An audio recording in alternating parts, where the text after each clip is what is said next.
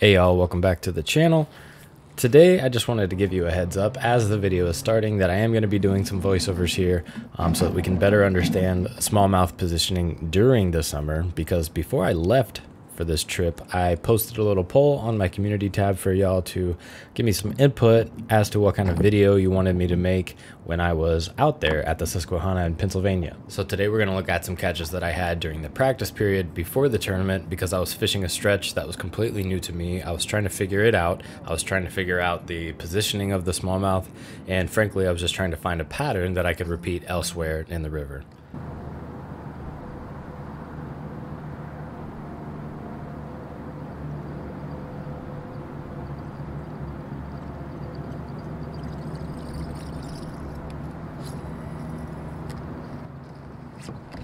Oh, that was a big one. Now let's go ahead and dive into this clip and talk about what we should be doing in the morning when we're out there trying to figure something out. Clearly, we want to hit all sides of everything so that we can get an idea of where the fish are positioning relative to structure. Now, luckily, within the first two casts, I had a strike that told me something, so let's look at that. If we take a closer look at this specific rock, we see that we have current flowing down on the left side of it, we have current flowing down on the right side of it, and that is creating a little slack pool directly behind it, but further towards the right, and that's exactly where this fish was sitting. He was set up, ready to eat, so that's where I've put the feeding icon. Now here I was throwing a finesse jig to try to get a follow-up bite since it was a topwater strike that missed. There's a good chance that the fish is still around, and it's always a good idea to have something handy that you can toss in there real quick after the fact to try to pick that fish up, even though he didn't get it the first time. I tried that here, it just wasn't working out.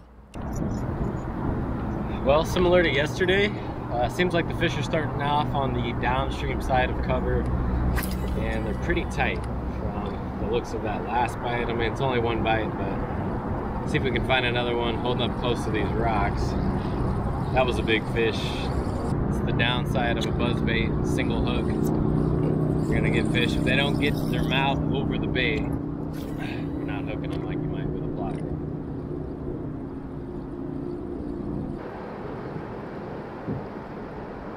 Now, I know I'm repeating myself here, but even though we already have a little clue as to where some of the fish might be, we still want to continue checking different locations, because throughout the day there's a very good chance that their positioning is going to change. Now, as we can see here, I was still finding fish that were set up on the downstream side of either an island or a rock in shallow slack water.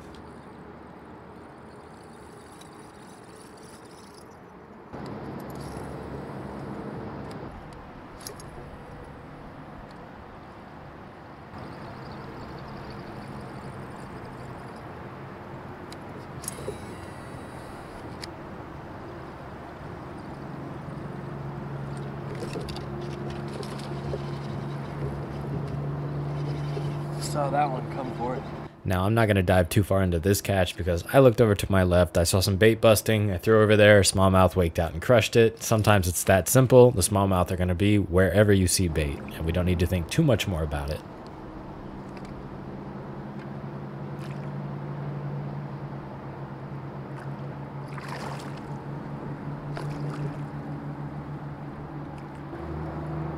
Yeah, let's go.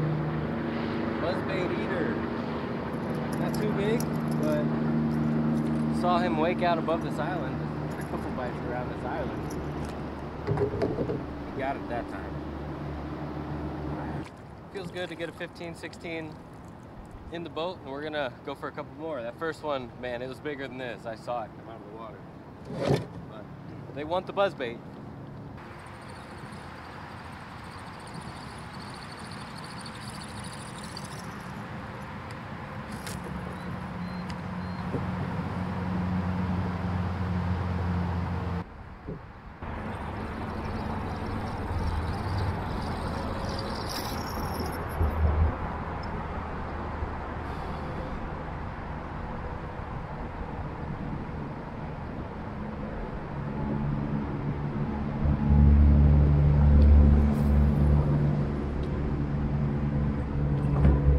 Big fish, big fish, big fish.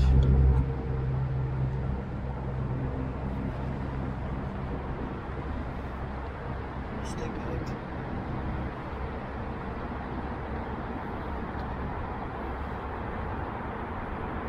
Oh yeah, That's a big smallie.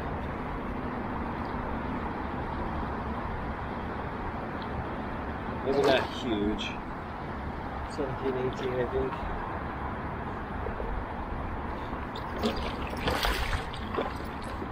And actually, well, maybe 18 or 19 actually. Try to use my little net here. Oh. There we go.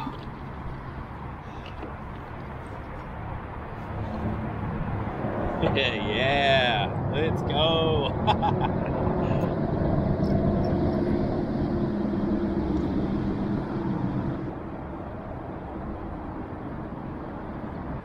Needed a big bite.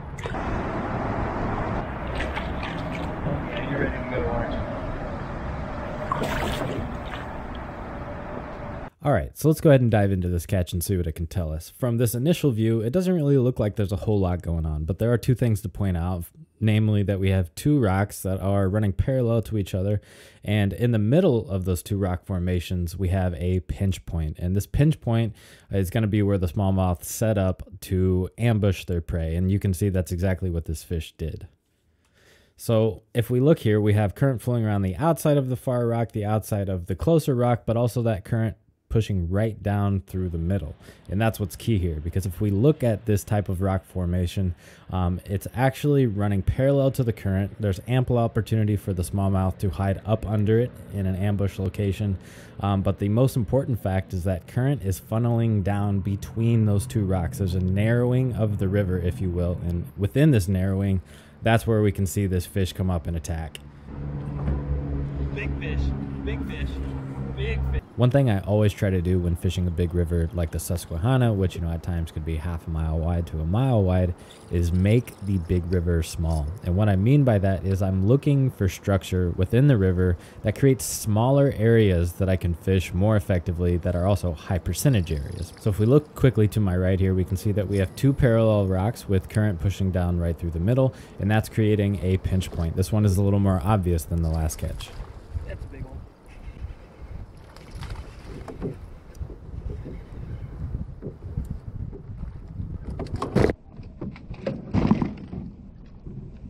While this fish isn't the biggest, it still highlights the importance of finding these smaller pinch point areas within the context of a larger river.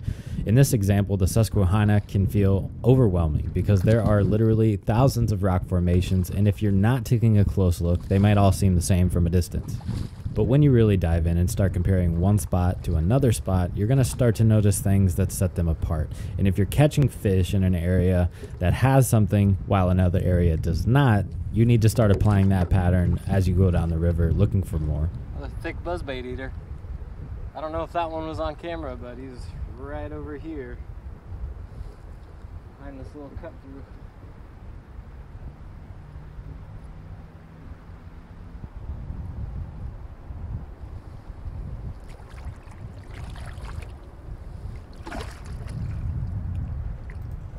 Alright, for this next portion of the video, I'm going to show you some water, and I want you to be thinking about where you'd be casting and where you'd be looking for fish. Most of this is a foot or less in terms of depth, and we do see that it flows up against some grass straight ahead. Now here I'm highlighting 3 locations that I think are the most likely to hold smallmouth bass. Spoiler alert, I did catch a good fish in one of these 3 locations, but I want you to choose which you think is the most likely. Now, to be perfectly honest, if I hadn't caught that fish on the first cast, I still would have casted to the other 2 locations because honestly, I still see them as high percentage areas for smallmouth. But because it is the middle of the summer, we do need to keep in mind that smallmouth tend to like to push towards the current during this time of the year. In this instance, however, I don't think current was the determining factor for this fish's location. Instead, it was the grass that it was around. So if we drop our assumptions about exactly where the fish are supposed to be and take in all the factors of a given spot, I think we're much more likely to catch fish.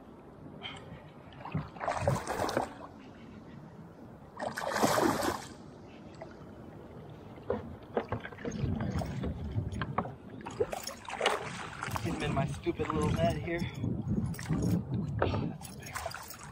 That's the biggest of the two. Get in there, boy. Woo!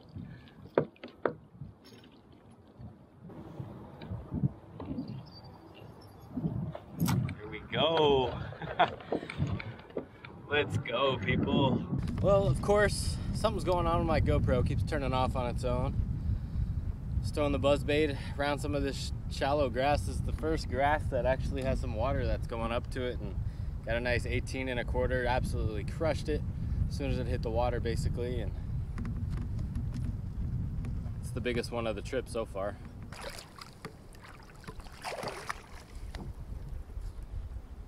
Look at what that fish did to my buzzbait wire.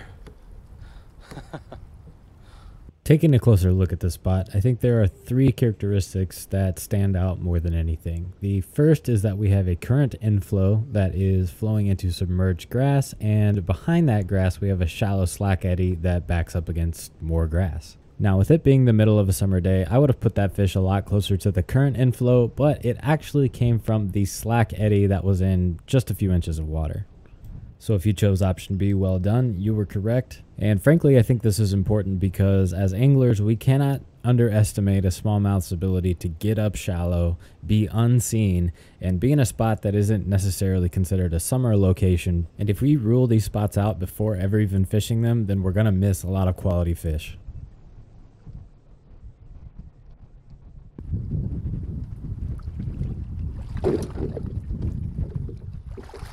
Now, with that last catch in mind, it should be obvious that you can't be afraid to get shallow yourself, and sometimes that means getting out of the kayak, doing a little bit of wading, pulling the kayak through shallow areas stealthily, whatever it takes. Now, while I take some time to cool off and smash a dink, let's talk about the takeaway so far.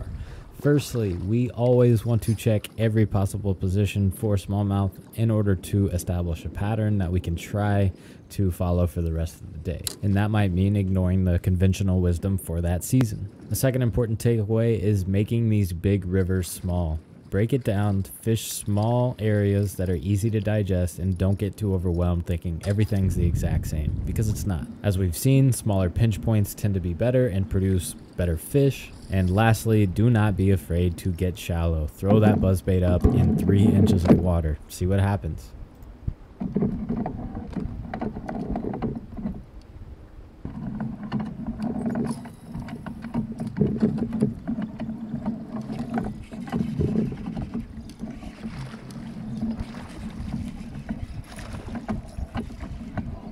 Where it should have been.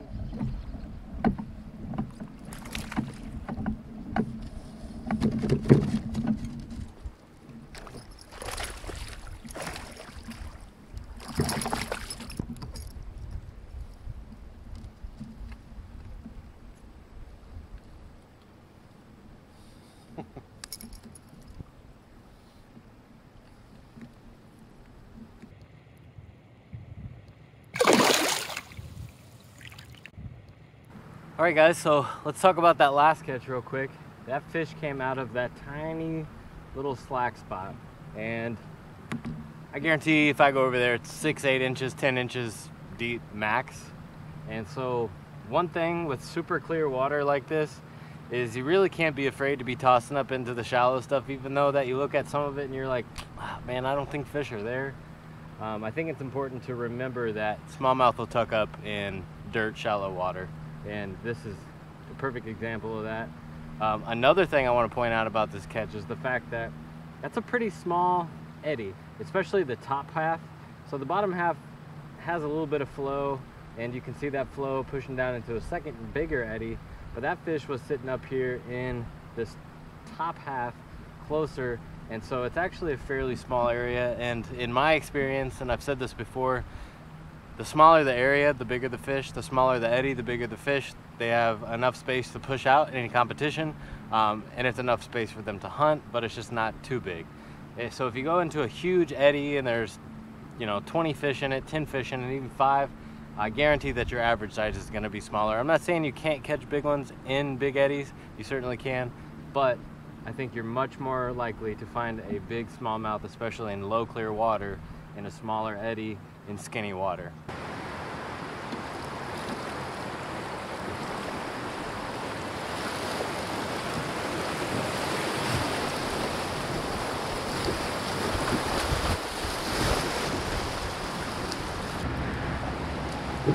As y'all can see here, this area has a lot of current pushing down through it, but if you look over at that left side, you can see that it's mostly protected. Now, because it's summertime, Conventional wisdom says fish the current seam next to the heaviest current. That's where the fish are going to be hanging out. Although in this case, that was not what was happening. Instead, I was fishing the slack water that still had a little bit of reduced current flowing down alongside it. This spot that I cast to here fits in with some of the patterns we've established today. We've got slack water, we've got a small little pinch point, and even though this catch is going to be somewhat out of view, the fish was chilling right near that pinch point, waiting to ambush something that came down through there.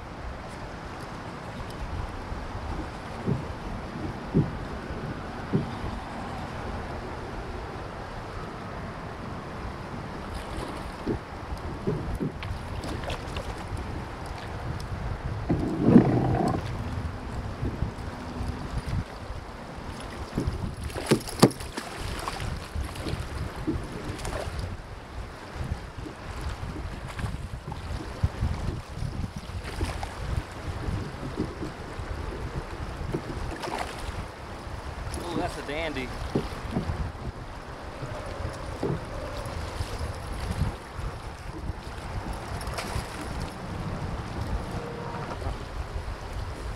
Let's go. It's a good fish right there.